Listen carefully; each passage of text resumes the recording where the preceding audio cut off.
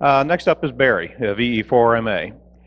Barry's been active on all EME bands since 1974 and has operated on, from 4032 to 47 gigahertz. He participated in the first ever 24 gigahertz QSO, and that was with me. How about that?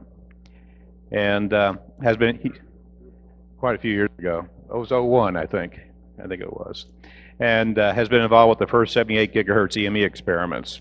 Barry's authored and presented many amateur conference papers on EME, dish feeds, and solid state and vacuum tube amplifiers, and also low noise amplifiers. He received the Central States VHF Society John T. Chambers Award in 2000 and again in 2008. He also received the ARRL Microwave Development Award in 2003, the Northern Lights Westland Award in 2008, and the Microwave Update Don Hilliard Award in 2016. At this time, please welcome Barry, VE4MA.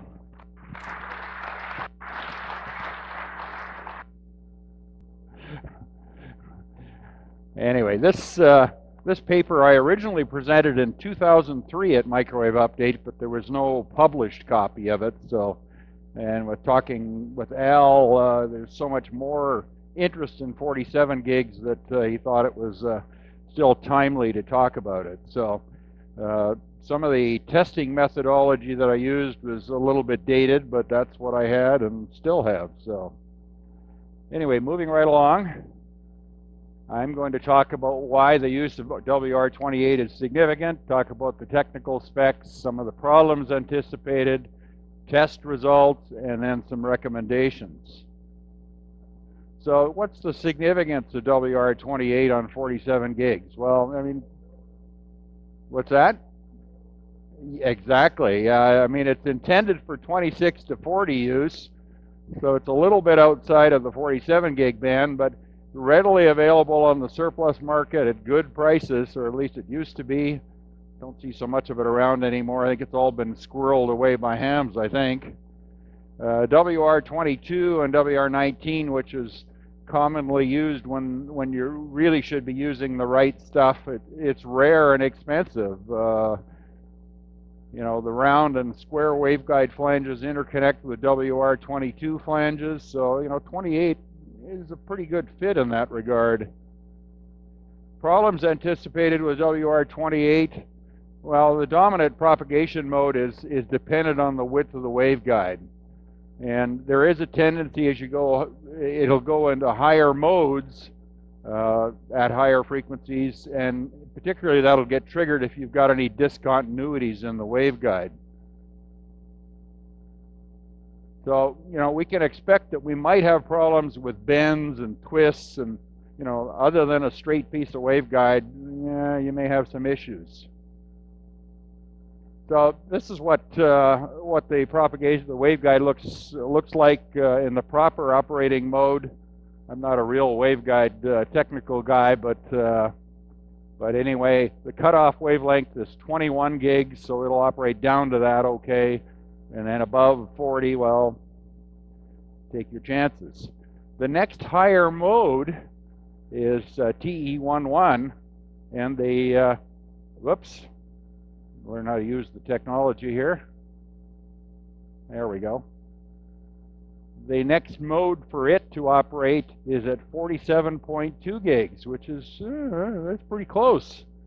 So, you know, at 47 gigs, then we should be really close to kicking off into a higher order mode.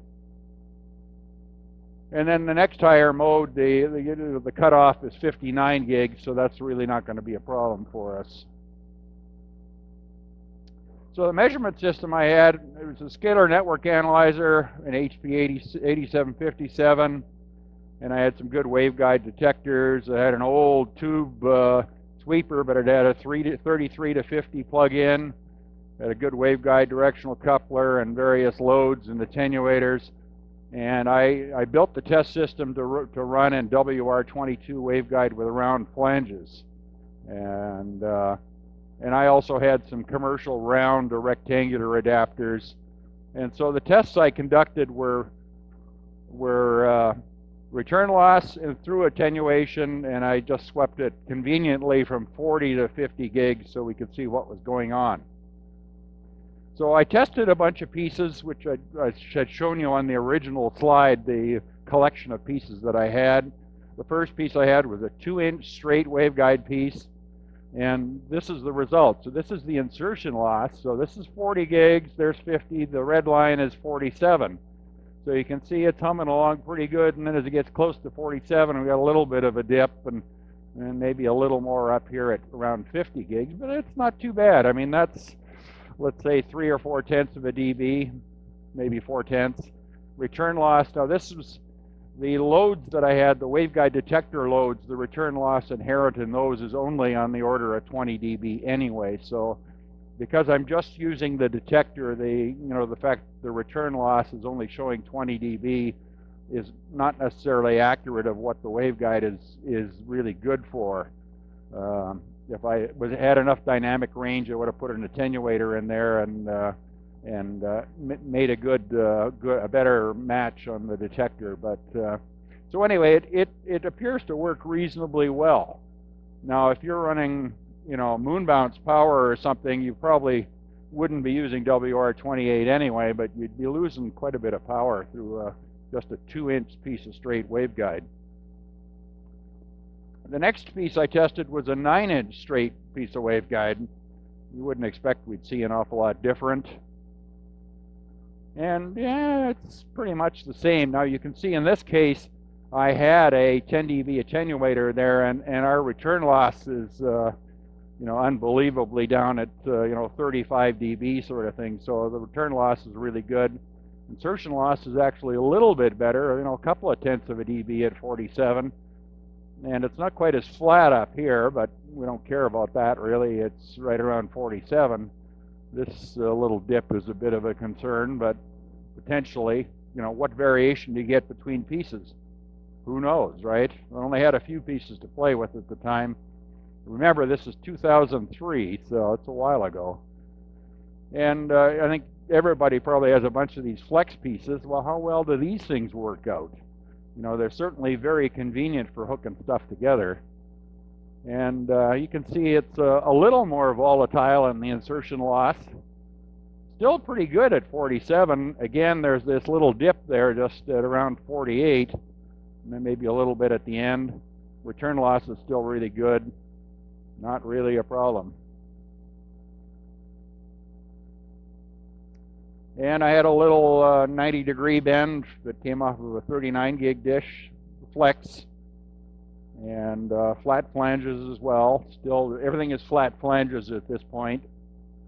You know what I mean by flat flanges versus choke flanges, the ones that have the little grooves in there to improve the coupling losses and leakage that you might get from a joint. Okay, so this is what it looked like, and well, lots of jumping around again, and well, we're down around half a dB at 47, and return loss is still good. That's no problem. It's unfortunate I couldn't sweep down lower just to see how good these pieces were down where they're intended to be used, but can't do everything. So I had a nice piece of rectangular waveguide, an E-plane bend, and we got some variations in here again, but loss is really low. It's a couple of tenths if that, and return loss is excellent. So no problem with an E-plane bend, but you wouldn't expect that to be a problem. It'll be the H-plane bends that will give us trouble, if anything. So here now we've got an E-plane bend plus a twist, which, okay, well, that might be interesting. And, considerably flatter than anything else we've had before. And I would have thought the twist would have done something, but the return loss, now this is the detector load only, so, it looks like it's fine. And again, up right at the top here, just around 50 gigs, we see this little roll-off. And I don't know if that's, the waveguide resonance or not. Okay, now what about an H-plane bend? Because that's the one we were worried about. That's the one that could cause it to go into modes. Again, it's a nice commercial piece, silver-plated and all that stuff. Definitely a good piece of waveguide. Wow. Well, that's really flat in here. This is amazing. And still pretty good in here, you know, a couple tenths, quarter dB maybe. And again, with detector loads, the return loss is fine. And again, we see this roll off just around 50 gigs. And you can tell, you know, it's even in the return loss you're seeing it. So there's something going on just close to 50 gigs. Time-wise, okay. Now this is an interesting one. This is a cast 90-degree bend. You know, you can see it's a real sharp bend rather than, you know, the nice formed rolled edges that we had on the previous commercial ones. And it's also the first one that we've had with the choke flanges. And let's see what that looked like. Yikes! It's a little hard to follow this now, so you know, if you follow the insertion loss, I mean, it's really terrible, and then it goes down here and comes up. So I mean, it's really a big hit, almost a dB, and look at the return loss. You know, it's bumping around, and this is only the detector load again. But then look at this big jump right here at 48.5 gigs, and then back down again. So there's some resonant stuff going on here, moding stuff probably, right? That's the conclusion I had anyway, that okay, well, sharp bends are probably not very good. Okay, so I had some loads to test, the low power load, you know, the standard kind of 1 watt stuff. And yeah, pretty good return loss all the way across, you know, at least 20 dB plus at 47 at a high power load. And of course I had some high power to play with, so I needed that. I have in this picture, I actually have an adapter here between WR-28 and 22, which I tested in both situations. So this was without the adapter. This is just the WR-28 and just connected right up, bang. So I mean, the return loss is still 20 dB plus, no problem there. And if we put the taper in, it gets better, quite a bit better. Not significantly in terms of loss, or, you know, not going to affect you performance-wise, but it is better. So better's always good, right? Okay, well, impedance matching to WR-19 and 22. I mean, you know, if you really want to try and improve the match, you can use the bolted step type transitions. You know, the quarter wave transformers that have been used. I'm surprised that this PowerPoint is showing up like this. Oh, I know. Okay.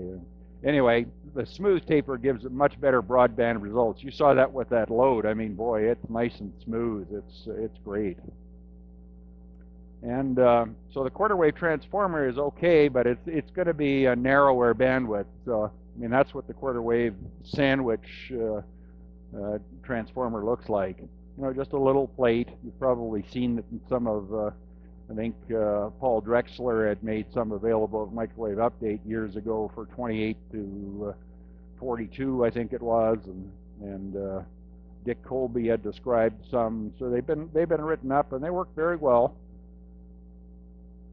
Okay, so one of the other components I went to test was waveguide switches, and a nice commercial switch. You know, waveguide switches is really something that's critical for us. You can see yeah, a little bit of roly-poly and about half a dB loss, so it's not great. And then we see this 49.5 gig resonance going on, and yeah, the return loss is okay, but it's not great. You know, it's yeah, so there's something going on. Now that's an E-plane waveguide switch. You wouldn't think that there'd be any moding going on in there, but yeah, I don't know. And I tried to do some tuning and it flattened it out, but it didn't improve the loss any. So flattened out the insertion loss, but so that wasn't a good experiment. Then I had an H-plane switch, also made by Waveline, and you know, you would expect that the performance would be worse with that. Well, yeah, it's worse. I mean, have a look at that. I mean, whew, pretty wild. And this one at around 50 gigs is really bad, but this one is so close. to 47. But still, at 47 exactly, the performance is pretty good. But you know, who knows what might shift it a little bit and get you. And then there was these beautiful little switches that came from New Zealand. You know, WR-28, and they operated on 8.2 volts, and you know, just tiny little things. And oh boy, this would be just great for 47. And yikes! You know, so look at that insertion loss. So it's you know, over 3 dB, and I know that's been verified by other people. So it's really ugly, and the return loss is similarly very bad. You know, it's what, 12 dB, so it's totally useless on 47. It it works good on 24 though, but you know, for this I was looking for 47, which is really disappointing because it's a low power switch and it just would have been so nice. I also tested a coupler, and I didn't have any data on the coupler, but I thought it was a 6 dB coupler just from the letters that were on it. And I don't know why, but you can see that the insertion loss is about 12 dB in here, just above, and then it rises up to about 7 dB forward. And the return loss is, well, it deteriorates, but it's still okay at 47. But hey, you know, whatever. If you're using it for coupling off power sampling, it's whatever you get out of it, that's fine. Just don't believe what the label says, that's all. You know, it's not calibrated there, so. Okay, so recommendations. It's okay to use WR-28, you know, if the lowest loss is not required. You know, and most of the stuff we're doing, the absolute lowest isn't real important unless you're doing moon bounds. And again, you're probably not going to use WR-28. Use only short, straight sections if possible. You know, less chance of it moding. You know, the E-plane bends should be best, and large radius preferred. Don't use those cast bends because they're probably going to give you trouble. Again, it's on a limited sample, but you know, the theory says there could be problems, and boom, sharp bends. So H-plane bends may be okay. Test it. You don't know. You know, there's no guarantees. The cast bends very, very bad. Stay away from them. High power load's okay. Better with the taper. And waveline switches are okay. The E-plane was the best, and the ZL waveguide switch was really bad. Choke flanges are suspect. Test them. Now, Al Ward has done some work, and it's in the proceedings. And yeah, he kind of confirms that some of the problems with the choke flanges are the resonant effect of the fact that the choke is 26 to 40. It's not to 47, and if you could fill in the grooves a little bit, you'd probably be able to move those out, but we haven't found a good way. Maybe some of these metallized epoxies or something, I don't know. But anyway, test them and maybe avoid them if you can.